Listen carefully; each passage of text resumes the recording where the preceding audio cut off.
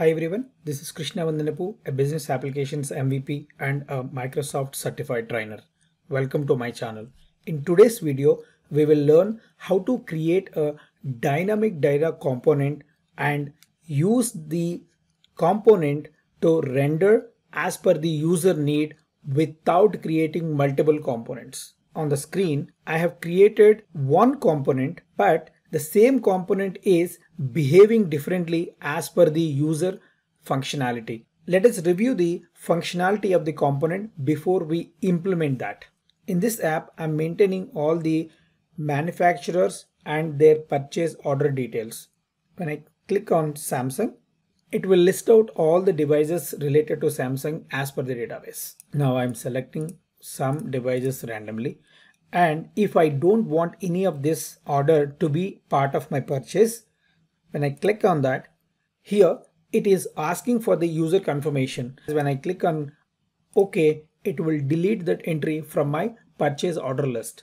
Once user is OK to submit the data to data source, when they click on submit, I'm showing the confirmation message with the same component. I'm even be able to render my GIF files. When I click on OK, it will take me to the list of orders. Now, user want to add a notification mechanism for various purchase order entries. For this record, user want to add a message notification for their mobile number. When they click on message, I can enter the mobile number. When I click on email, I can provide the email address. But whereas when I click on mail, the same text box will turn out to multi-lines of text and I can provide the physical mailing address. Now when I click on message, mobile number I have provided, and when I click on OK, it will update the record with that mobile number. So going forward, they can communicate with that.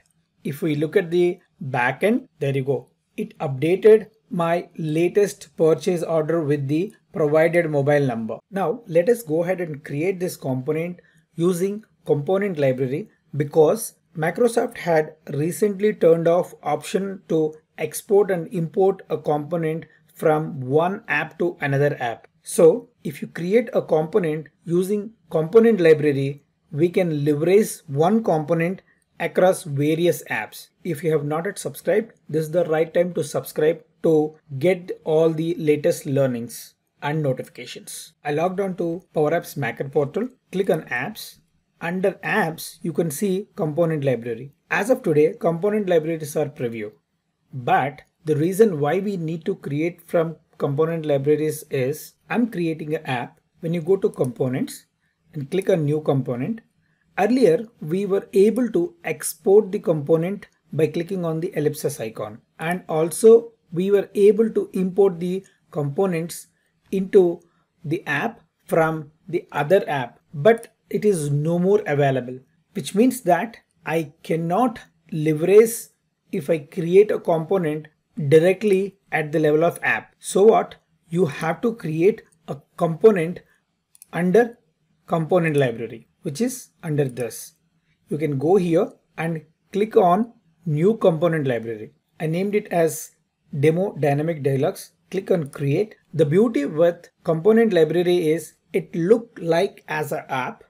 You can create as many components as you wish under that app. Once it is done, publish, it will be available for the entire environment users. First thing is, when you are creating a component under component library, the app type is not a tablet view. It is a portrait view.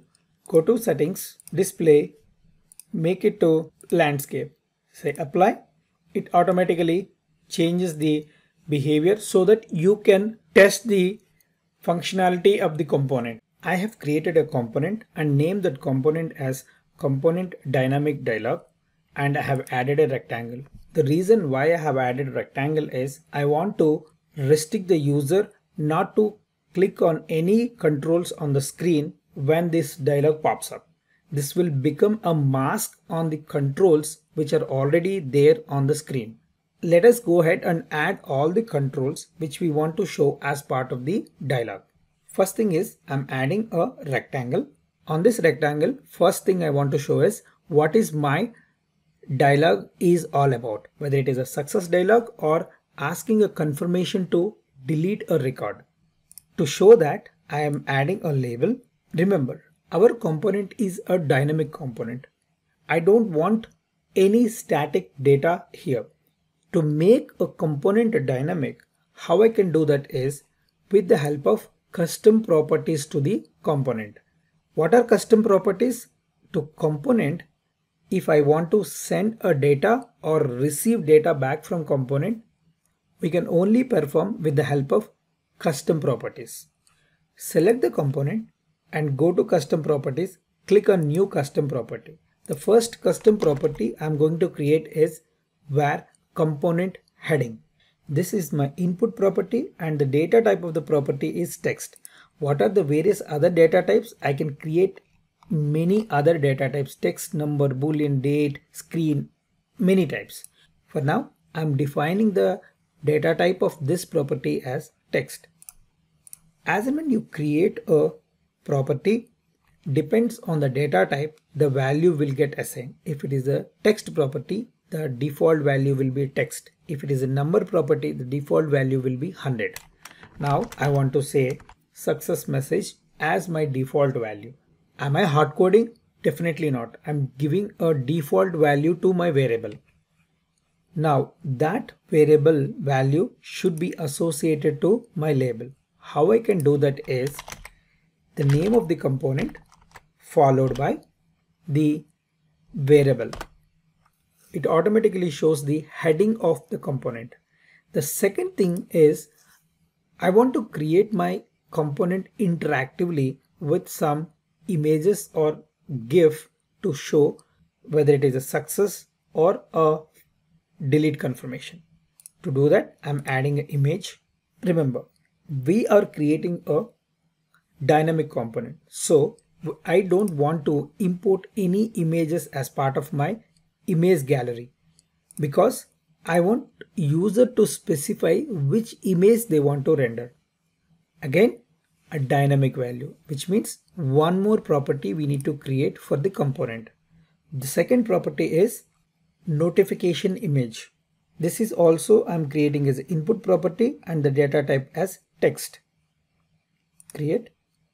So what would be the value for this is a web URL. I'm not going to import the image. So where does the other way to get an image is provide the URL of the image from the web. Now I need to map this variable onto my image. Select the image under image property, say component name dot var notification image. The time I say that, it automatically gets whatever the image it is pointing onto. Now let's go ahead and add this component and change the image app level. Click on custom, select the component. Now if you notice, the component got added and all the properties for that component I can change like the way I want. Now I don't want the trash icon, I want a different icon which is clap. This is another GIF icon I'm providing. And if I want to show or change the message, I can change the message by changing the input value for this parameter. I said success title. Now how I can show and hide this component on the screen is with the help of visible property on the component. When you go to the property, there is a property called visible for the component. How I can set this value? With the help of context variable. I have created two buttons. One is to show and the other one is to hide. Under show, what I'm saying is update context var show dialog as true. Similarly, under hide, I will say var dialog to false. Now set this variable to the component visible property. When you click on show, it show the component. When you say hide, it will disable or hide the component. To show it is fine, but to hide it is not acceptable, right? Because when users say OK or cancel, with that button, I should hide my component, which means I am getting some signal back to screen from the component, which is nothing but I am sending something from component to screen. One more type of property, which is custom property. This time I'm going to create output custom property because I'm sending signal back to my screen. I have created a variable as where selected action, and this is the output property, and the data type is number. The reason why I said number is I'm going to create two buttons, one as OK and the other one is cancel. At the time of saying OK, I want to say my selected is 1. When I say cancel, I want to send my signal back to screen as 0. On select property of the button, say set. Remember, in component, update context won't work. All we could do is we can create only global variable with the help of set. I named my variable as where selected option value as 1. Similarly, on cancel, I said selected option value as 0. Okay. Now I need to set this value back to my output variable. Select that selected option value. See, since it is integer, my default value assigned to this variable as 100. That is going to replace with my variable. Now go back to the screen and add a label to read the data back to the screen from the component. Again, name of the component dot the output parameter where selected action. Now you say OK, I'm getting 1. When you click on cancel, I'm getting 0, which means I'm able to send my selection back to the screen. However, still my pop-up window is retained on the screen. Once I say OK, it should go off, right? To handle that, we need to use toggle control because toggle has two different properties to that control. One is a default property, another one is on change property. Default property is something will decide the stage of my toggle control. Toggle control by providing a boolean variable to the default property of my toggle. That is also going to send from my component. Create another output property to send true or false to screen to change the default value of the toggle control. I created my boolean variable as where perform action because I want to perform an action as and when I set a value to this variable. That has to be output save. Once you click on that, it will create one more output property as where perform action. The default value for that is true, but that has to change as per the user selection. So go ahead and add one more variable on OK and cancel as where boolean value, and I'm negating the variable and setting that as a value to this variable. Similarly, on cancel also I'm saying same toggle behavior. Now set this value to my output variable. Come back to the screen and set that output value as a default value on my toggle control. Component dot where perform action. Now if I say OK, cancel, OK, cancel, it is changing the value of my toggle control. Now my next step is to hide my pop-up window. Go to on change, and now whatever the variable I am using to hide my component, I can change here, which is this. Go to toggle and just paste that here. Now see what happens when I provide any input, either OK or cancel. Say OK, it went off. Show, cancel, it went off. This is how I can hide my pop-up with the help of my toggle control. In this on change, I can also show what is the user selection. Now if I just say OK, it show as 1 because I clicked on OK. Now show, click on cancel, it shows 0, which means under on change of this toggle control only I can perform what user want to perform. If it is a delete, under on change of this toggle control I will write the code for delete to handle the delete operation. Next is how I can make the component to behave differently. In this scenario I am showing success message. On the another screen I can add the same component and I can turn out the component as a delete confirmation. Now see here, say delete confirmation. All I need to do is I need to change my input value as delete confirmation and provide the GIF, whatever the GIF you want to provide. Now what I did is I have added a button, I added a toggle control and assigned my variable to hide the component as part of the visible property. Click on button, it shows up, and I click on OK, it hides. It shows whatever the selection it is. Also, I can use my component multiple times, change the values dynamically. This is all to confirm and to delete confirmation.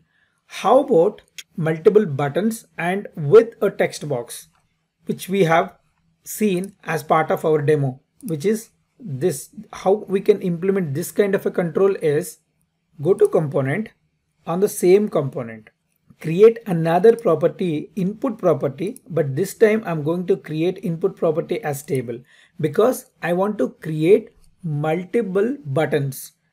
That buttons vary as per the user requirement. It could be 2 buttons, it could be 3 buttons.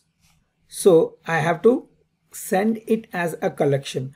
To receive the collection on the component side, we have to have the variable as a table property where button create. Now if you select button collection, it automatically creates a table. Now let me iterate the same and show you how it will look like. If I repeat the same record of the table multiple times, this is how it will show up.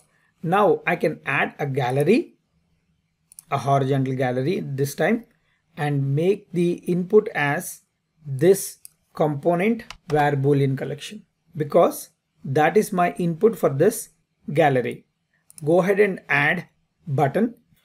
All I did is I have added a button, and for the button text is this item.sample string field and the gallery will come automatically. Now if it is a multi choice, I should not show my success image. So go to the property, visible property of this image. If my gallery don't have any items, that is when I'm showing my success image. If I have value in my gallery, which means that a user is expecting multi-select. To adjust that window, just increase the size. This also you can make it dynamically by making width of the rectangle as gallery dot width. So it automatically stretches to the width of that controls. Under the table, I have added one more column as ID so that I know which button was selected and I can send back to my screen. Now under this button on select property, we know we have a property called selected operation, isn't it? Now we will set that variable with this ID, set where selected option value is nothing but this item.id. Whichever the item they selected, that will come back to the screen. If I come back to the screen, I can see my component with multiple buttons. Now go and add a label and say component 2.var selected action. Now if I say this, I'll get 1, 2, 3, 4. This is how I can add which action user was selected. Under that, we can add one more text box to read the input message and send back to the screen. How I can send back to the screen? One more property, create one more output property as a text output property that will get my text back to the screen. This is how we can create a dynamic component. All I did in my component is I have added some CSS to make my component colorful. Now that we know how to create a dynamic dialog component, let us add this component into existing app and see how we can change the parameters to render the app as per the need on that app. This is the app I have used to explain how we can implement responsive galleries.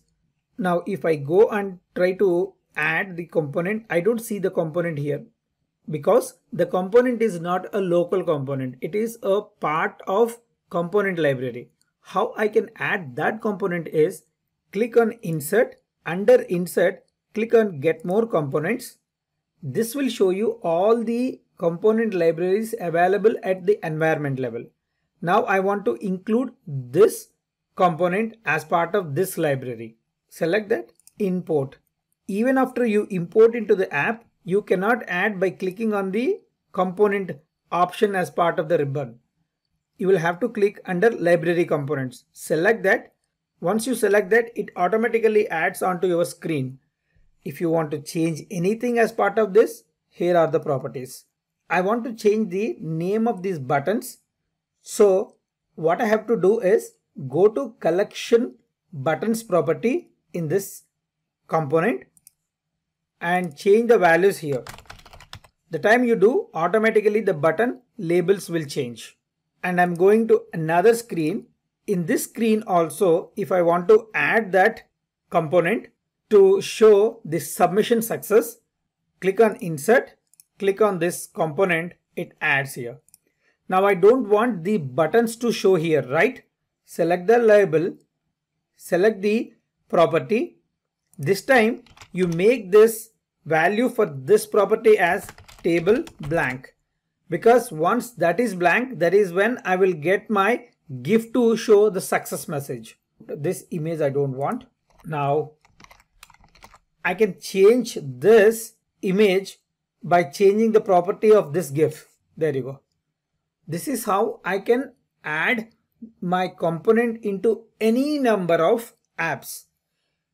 What if there is any change at the component level? Once the component is updated and published by the owner of the component, it will show a notification here to refresh the component. If you are interested to refresh, you can refresh. If you are not interested, you can always ignore that. I hope you liked and enjoy watching this video. Here is my contact information. I'm highly available in Twitter and LinkedIn. If you like the video, hit like, add your comments, subscribe to my channel for all future notifications. Have a nice day. Thank you.